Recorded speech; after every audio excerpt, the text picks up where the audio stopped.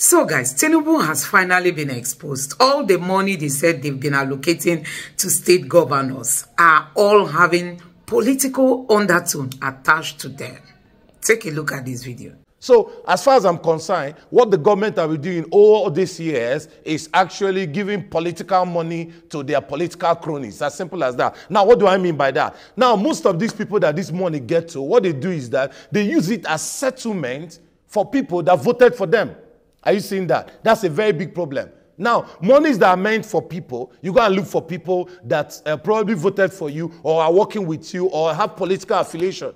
We can't do that. We can't continue that way. And this particular, I was excited when I heard that Mr. President actually set up these whole stuff with Mr. Badamosi, the CEO, and the rest of it. I was excited, but there needs to be integrity in this particular what they want to do. Integrity. And that integrity will be based on, number one, data.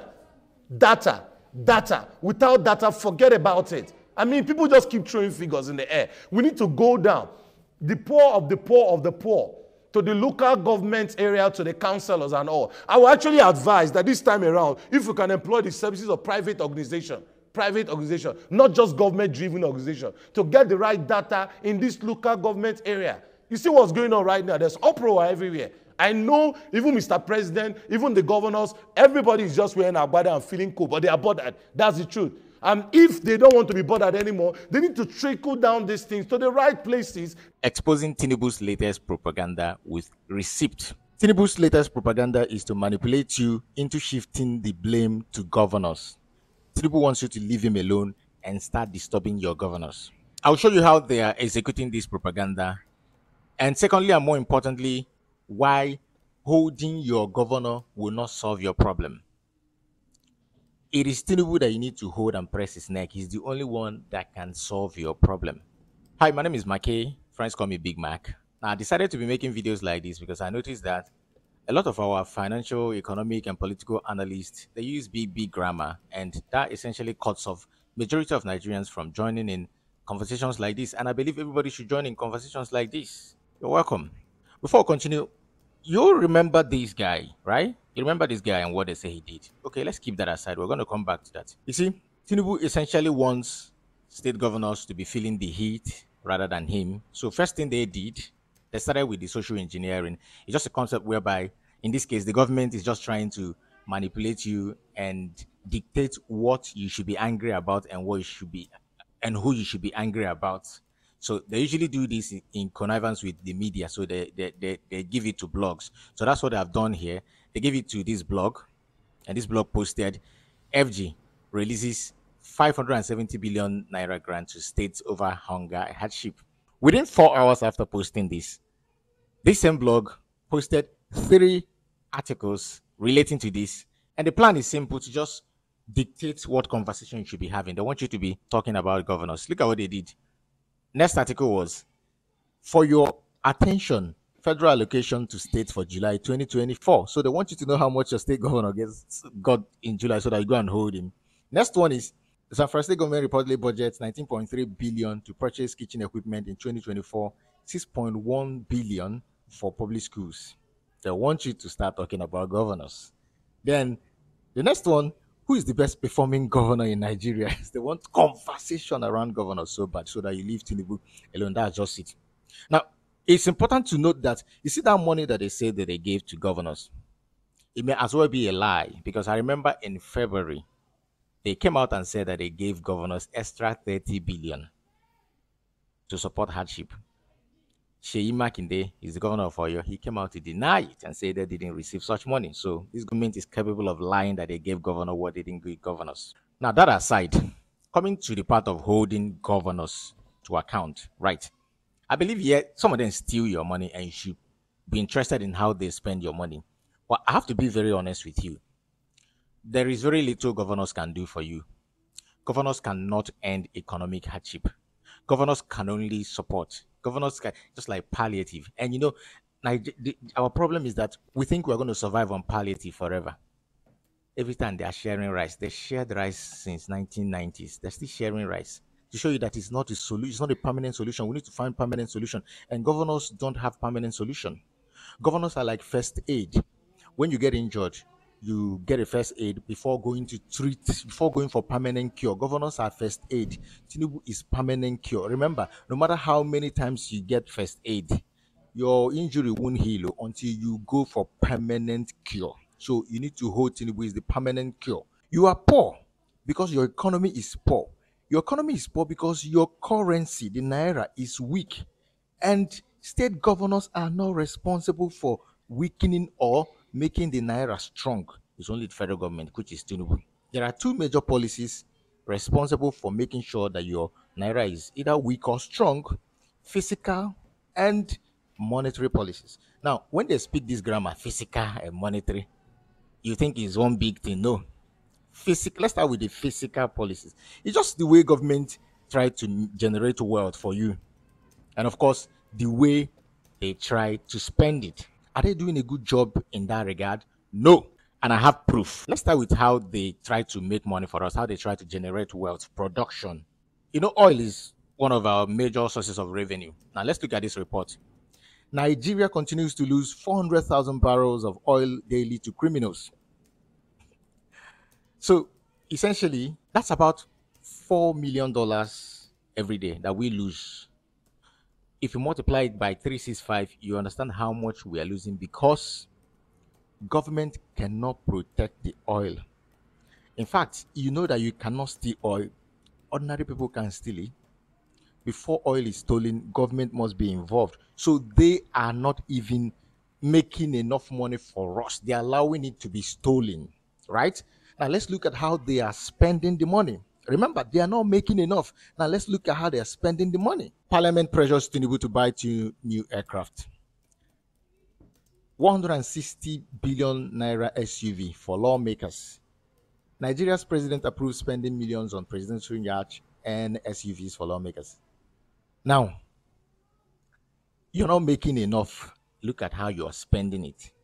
Imagine you are a businessman and you're not making enough money from your business and you are spending more than you're making. What do you think is going to happen? You're going to go bankrupt. That is exactly what is happening to our naira. Now, let's move to the monetary policy. This is just how they try to control and regulate the naira, the paper you're seeing, so that we don't have too much in circulation, which is not good for us.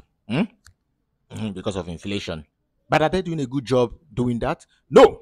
With proof, Buhari wasted 23 trillion naira. Tinubu printed 7.8 trillion naira in 7 months, still borrows. You see, this money that they print it without production to back it up. And who do you think is going to suffer us? We're going to suffer it through inflation. You see, they print this money. It's like doing cho-cho-cho with no workings, right? Now, in addition to that, they create loopholes where their friends make money without adding a single production to the system. What do you think is going to happen? Inflation. Our naira will keep getting weaker and weaker and weaker and weaker, so that after your governor gives you their whole money that they give to your governor, when you come to the market to meet Tinubu economy, you find out that the value of that naira is worthless.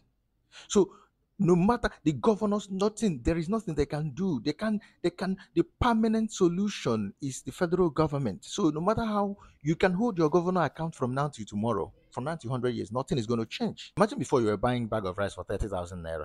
Now it is about 80,000 naira. So imagine they have given your governor money to support you, and your governor decides to share 30K to everybody in the state to support and buy rice. If you come to the market with now 60,000 naira, you still can't afford to buy it. So wouldn't it be better for the people at the top who are weakening the naira not to do it, so that your 30,000 naira will still maintain the same value? So that when you go to the market, you can buy it 30K and you wouldn't need your state governor to give you, because now they are giving you and it's still not enough. Now let's bring back this guy. You see, the same federal government that is telling you to hold governors to account, they are the ones responsible for the EFCC, right? EFCC is responsible for going after guys like this after they have stolen money in office when they leave office, right? Now, ask them why they have not arrested this guy. Ask them, and then they want us to hold them to account when they themselves cannot even hold them to account. You see, Tinubu is not ready to do anything for Nigerians, and if you like giving 100 years, nothing is going to get better. It's all lies and propaganda. And I'm always here to bust them one by one. And if you love watching videos, So guys, the truth remains that this government has lost it. They've lost direction. They've lost, that relationship with the people. And now they are tending to, joining the heads of protesters with those of the governors. Nigerians are asking this government to be accountable. They should be accountable. They told us that subsidy is gone. Now, all the money they've saved from subsidy, where are those money? Only for them to come out to tell Nigerians that they've been allocating money to state governors and all that. And like you've heard this man rightly said, he has come out to expose them, telling the world that this money that they do give to state governors are politically attached, they are politically inclined. I mean, political attachment are all around this money. Tinubu is not just giving governors this amount of money because he wants to be kind or he wants the people to get the benefits. After all, since the governors received this money, did they even bother to know what the governors have done with it? If not for the cry of the youths who have come out to protest, nobody would have known that this amount of money have been going to the hands of the governors. And still, poverty trickles down to the local government. I mean, people at the grassroots level are suffering in Nigeria. And these people only think about their political future. He is sharing this money ahead of 2027. He wants to win the hearts of the APC governors the more. And for those of them who are in the opposition, he wants them to come over. Because when you come over, you tend to have more benefits from the government. The government tends to hear from you, tend to listen to you, tend to attend to some of your needs that you might bring up, like having government projects or government presence in your state and all that. These are some of the things they keep doing, leaving Nigerians poor. These people have so much sucked this country to the point that this country is now crying. And that is what has led to the protests you have seen. In fact, anything higher than hardship is what's currently going on right now, where the young people can't even afford to feed and all. And the truth is this, it's just like my friend out there said and all, that if this ministry and all, if they've been functional, I'm sure probably will not be where we are right now. Because every day you come out on TV, you hear that the government is giving this to state, giving that to state and the rest of it. And it does not trickle down. Now, the big problem here is this, is that the federal government, they are not going about it the right way. They are not working with the right sets of people. And that's why it's like that. There are NGOs that are actually doing this thing with their personal funds.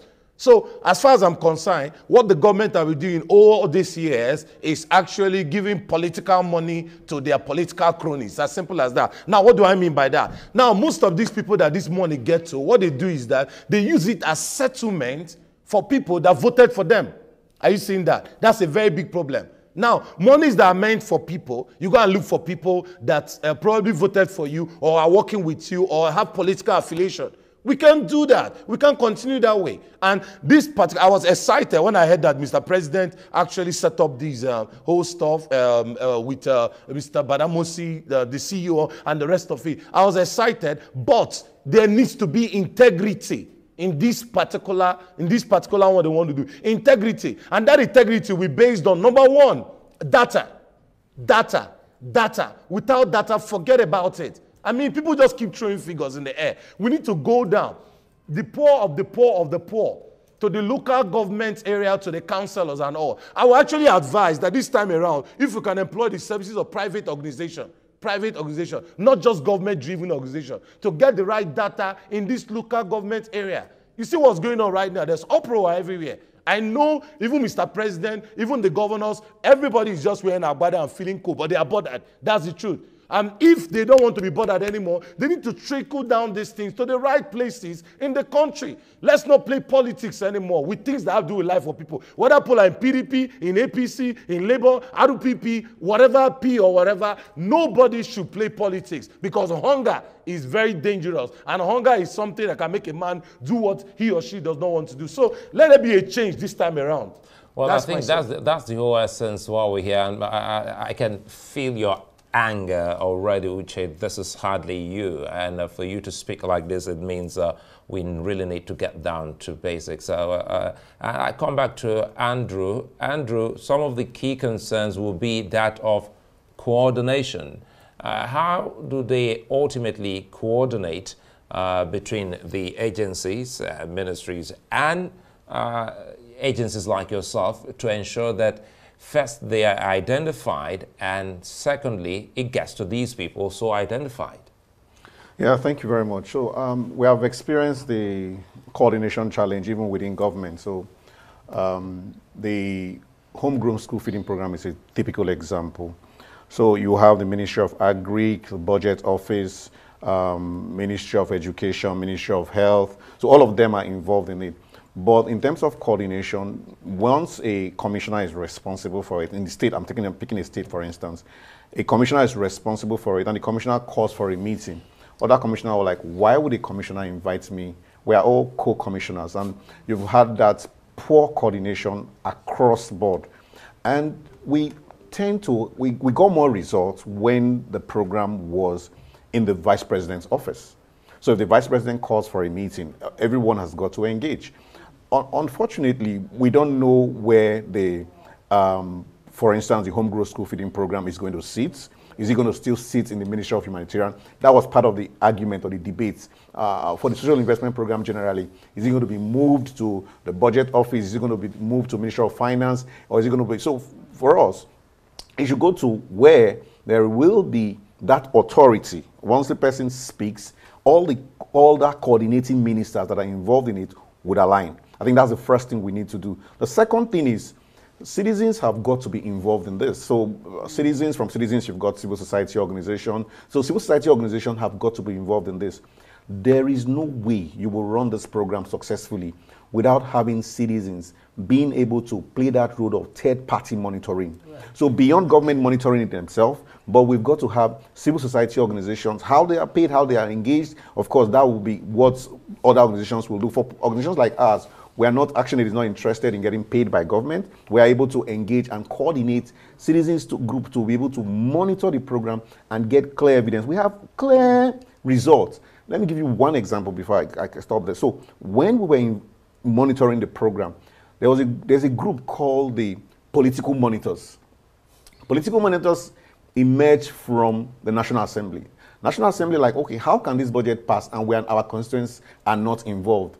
And they had to find a middle way of engaging or settling them, and they created political monitors. Right. Guess what? They were not involved in any monitoring, but they were paid every month just to have that political settlement. So those are the kind of things we need to avoid, avoiding political involvement and interference in a program like this, or else we'll come back to the same band governance that we're currently running today. Yes, indeed. Unfortunately, we have to end it here. One of the other the youths of this country are hungry, and not just that they are hungry, they are equally angry. People are angry considering the way that this government is managing the resources of this country. Everything is centered around politics. Everything they do is triggered by politics. No more pure leadership. No more true leadership. No more being a patriotic leader in a country like this. Anything they do is geared towards, getting political benefits and not for the people. And that is why we keep saying, why is it that Nigeria tend not to have luck when it comes to getting good leaders? Each time people come into power, they come in with their own level of blunder and begin to commit it without minding the reaction from the people. Because for them, who will talk? Who will do anything? Who will act against us? And that is why this blunder has continued. This criminality, like people will always say, criminality in Nigeria. That is why this criminality has continued. So the NSAS protesters, one of the things they've demanded is the court of governance and also removal of fuel subsidy, because we don't get the benefit. They told us they remove fuel subsidy. Okay, you've removed it. You are saving some amount of money. Why not tell us what you are doing with the money you are saving? Now they are demanding for the removal of fuel subsidy. For fuel subsidy to be restored, only for this government to come to start telling Nigerians that they've been allocating the money they got from subsidy, to state government, On what basis? On what basis? And that's why I say everything about this country is politically inclined. This government cannot give any state government a dime without any political attachment to it. And that is why this country keeps failing. And this government, these governors will take this money down to their state. They will not even make it public that this is what they receive. This is how they are using it. And this is how what they are doing with it. They will not want the masses to know. And guess what? Some of them will be using public fund for personal use. We saw in Kogi State where the state governor was the past state governor was busy using state fund to pay school fees of his child. That's the extent of the rot in the system. And that is why we must all join our voices to say enough of the excesses of our politicians. I think at this point, we've had enough from them. And that is why we want this country to take a new track.